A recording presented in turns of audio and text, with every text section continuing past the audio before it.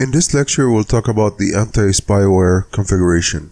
Anti-spyware is another content ID feature that Palo Alto is able to provide. It uses signatures to identify spywares on the network. The way it does this is it matches it against signatures. It also can do DNS learning to determine if there's any machines infected with spyware on the network. By default, there are two anti-spyware profiles, the default and then the strict profile. Let's take a look at the difference between the two. The default profile, for critical, it takes the default action of the signature. Simple, for high, it takes also default. So basically it takes the default action of all the signatures. So if we take a look at all the signatures here, click on show all signatures, you can see what the signature default is. If you are going to be using the default policy, you will be subject to the default action that's in the rules, and you will not have any control over the action other than take the default if you're using the default policy.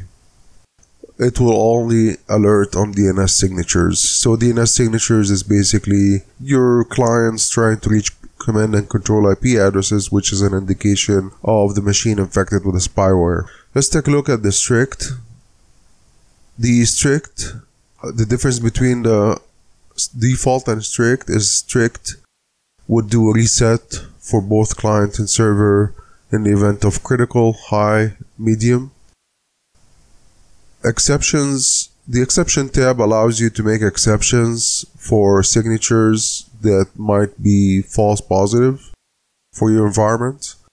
DNS signatures is set to block. So for DNS signatures in the event of strict, it's set to block.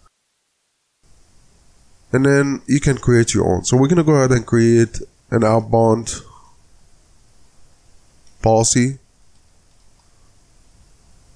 And then we're going to add rules. There's different categories as well. You can make your policy based on the different category of malware. Is it adware, backdoor, botnet, browser hijack, data theft, keylogger, networm, peer-to-peer communication, and spyware.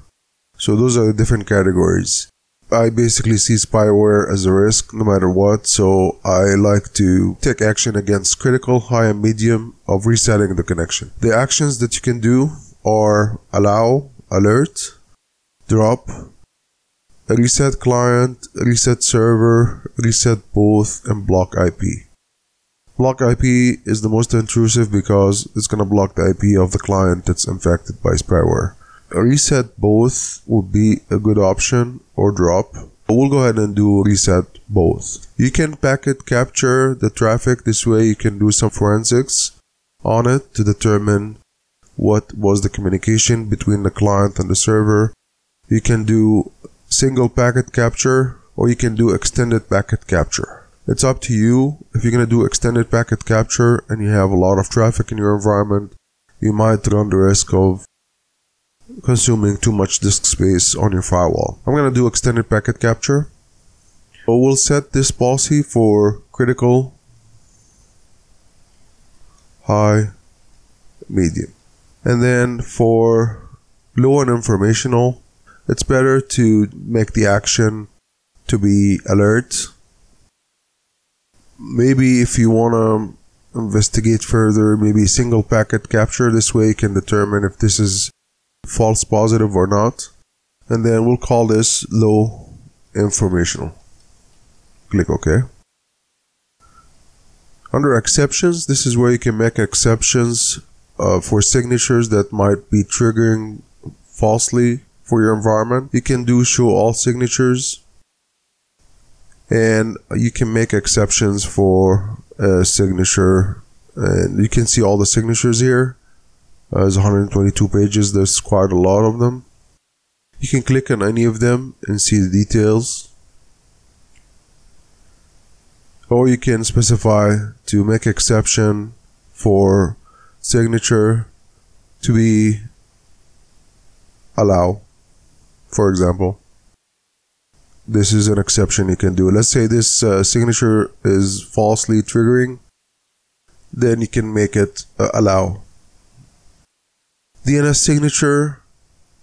What DNS signatures allows you to do is monitor DNS traffic that is leaving your network and determine if there is any spyware, malware, command and control lookup from clients on your environment. And then you can allow, block. You can block those signatures, you can block those DNS queries, or you can sinkhole them. What sinkholes allows you to do is send the traffic to a specific IP address in your environment. And this way you can do investigation further on which machine. Typically in the environment, the clients do not query the DNS, public DNS directly. They go through your DNS server. So because of that, you wouldn't know exactly which client was the one that did the DNS query, because the DNS query would be coming from your internal DNS server. So in order to get around that, you can sinkhole, which means it's going to send the traffic to an internal IP address on your, maybe your IIS server, an internal IIS server, or maybe on an internal server that you can do intelligent things like determining the actual client IP address that was searching for this DNS query that points to a spyware. So Sinkhole is a very good way of doing this. Enable passive monitoring allows you to, passive DNS monitoring allows the firewall to passively monitor DNS traffic going across the firewall, determine if there's any DNS matching signature against spyware. You can also do single packet capture or extended packet capture. So we're going to sinkhole the IPv4 to an IP address, and then we're going to sinkhole to an IP address on the firewall. So 10.1.1.1, and this is going to be a loopback address that we're going to create on the firewall. We're going to go to network, loopback. We'll add the loopback address, loopback 1, and then we'll specify this to be in the virtual router default, and then the security zone trust, and give it an IP address of 10.1.1.1/32. We'll go ahead and put this in a new security zone. I will call this zone sinkhole. This way we can create a rule, a policy on the firewall. And this rule can allow us to alert on clients that are trying to reach the sinkhole. Okay, we went ahead and created a new zone called sinkhole, and then if a client machine on the internal network is infected, it's going to try to reach this IP address which is in the sinkhole security zone. So now we can create a policy. We'll call this policy something like Sinkhole DNS. And then we'll specify the source to be trust, destination to be sinkhole, and then we're going to specify to permit, and this will allow us to log traffic that are trying to reach the sinkhole. So basically what's going to do is the firewall would log the communication between clients and the sinkhole. You can make logics in your syslog server to alert if any of the traffic got received from the rule sinkhole. You can do some intelligent alerting and such. So this will allow us to take another level of action if a client on the internal network tries to reach the sinkhole IP address.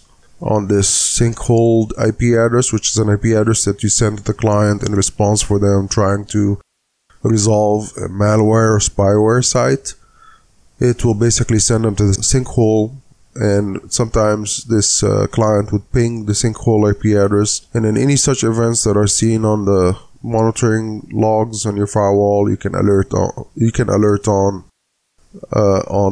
If you're forwarding to a syslog server and you want to trigger alert based on receiving such traffic or logs hitting such rule.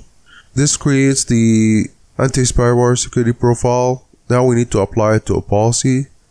We're going to go to policies, and then we'll find all the outbound traffic and then add this profile to the list of profiles that the firewall would do content inspection against. So let's find the trust to untrust rules. So trust to untrust allow, so this one we'll go ahead and add the anti-spyware profile.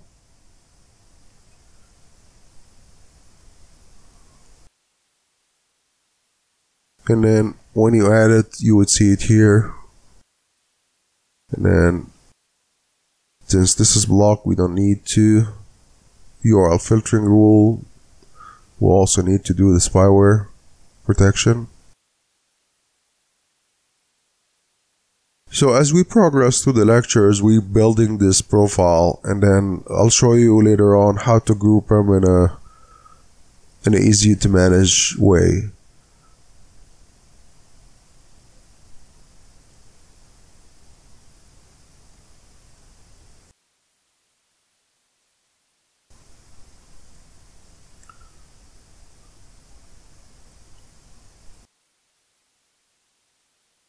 Now that this is done, you're going to go ahead and commit, and then commit your changes. In the next lecture, I'll show you how to create a custom spyware signature so you can test, make sure that your anti-spyware is working correctly.